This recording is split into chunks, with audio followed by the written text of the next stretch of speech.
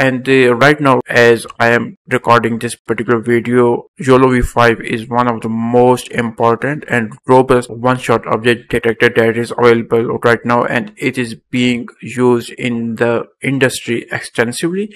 So like that's why I assume that YOLOv5 is really important, and that's why I'm recording a video on YOLOv5. So first thing first, you will have to come over here, ultralatest YOLOv5 GitHub repository, and like if we compare the fine-tuning of YOLOv5 versus TensorFlow Object Detection API or like TensorFlow Hub, then trust me, YOLOv5 fine-tuning is quite simpler. Like there isn't any complicated configuration that we will have to do, but so each and everything is quite simple. So the first thing first, you will have to come in this particular repo, and each and everything has been provided over here.